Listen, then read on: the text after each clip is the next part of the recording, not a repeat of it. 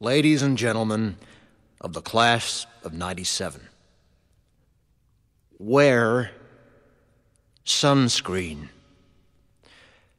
If I could offer you only one tip for the future, sunscreen would be it. The long-term benefits of sunscreen have been proved by scientists, whereas the rest of my advice has no basis more reliable than my own meandering experience. I will dispense this advice now. Enjoy the power and beauty of your youth. Oh, never mind. You will not understand the power and beauty of your youth until they've faded. But trust me, in 20 years, you'll look back at photos of yourself and recall in a way you can't grasp now how much possibility lay before you and how fabulous you really looked. You are not as fat as you imagine. Don't worry about the future, or worry, but know that worrying is as effective as trying to solve an algebra equation by chewing bubblegum. The real troubles in your life are apt to be things that never crossed your worried mind, the kind that blindsides you at 4 p.m. on some idle Tuesday.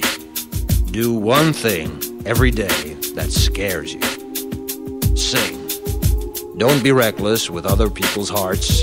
Don't put up with people who are reckless with yours. Floss. Don't waste your time on jealousy.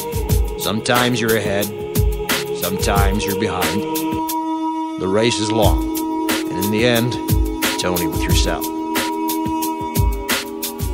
Remember compliments you receive. Forget the insults. If you succeed in doing this, tell me how. Keep your old love letters. Throw away your old bank statements.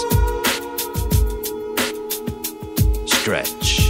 Don't feel guilty if you don't know what you want to do with your life. The most interesting people I know didn't know at 22 what they wanted to do with their lives. Some of the most interesting 40-year-olds I know still don't. Get plenty of calcium. Be kind to your knees. You'll miss them when they're gone. Maybe you'll marry, maybe you won't. Maybe you'll have children, maybe you won't. Maybe you'll divorce at 40. Maybe you'll dance the funky chicken on your 75th wedding anniversary. Whatever you do, don't congratulate yourself too much, or berate yourself either. Your choices are half chance. So are everybody else's. Enjoy your body. Use it every way you can. Don't be afraid of it or what other people think of it. It's the greatest instrument you'll ever own. Dance. Even if you have nowhere to do it but in your own living room. Read the directions, even if you don't follow them. Do not read beauty magazines. They will only make you feel ugly.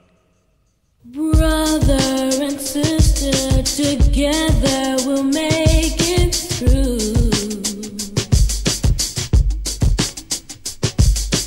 Someday our spirit will take you and guide you there.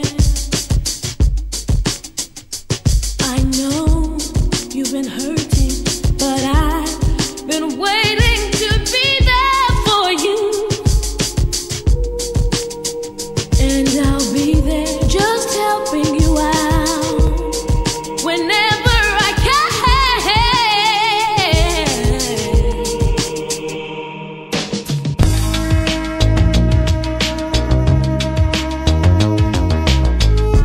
Get to know your parents. You never know when they'll be gone for good.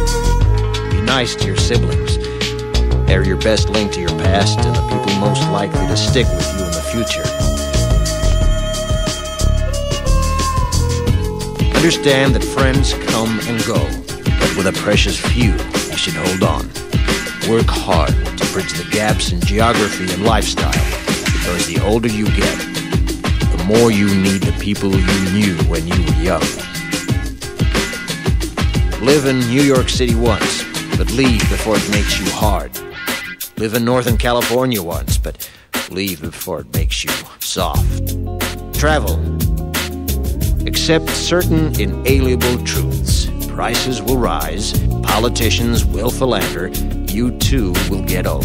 And when you do, You'll fantasize that when you were young, prices were reasonable, politicians were noble, and children respected their elders. Respect your elders. Don't expect anyone else to support you. Maybe you have a trust fund. Maybe you'll have a wealthy spouse.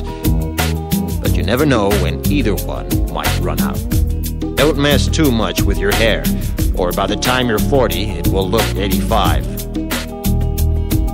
Be careful whose advice you buy, but be patient with those who supply it. Advice is a form of nostalgia.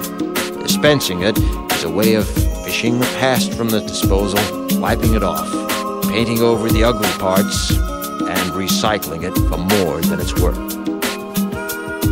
But trust me on the sunscreen.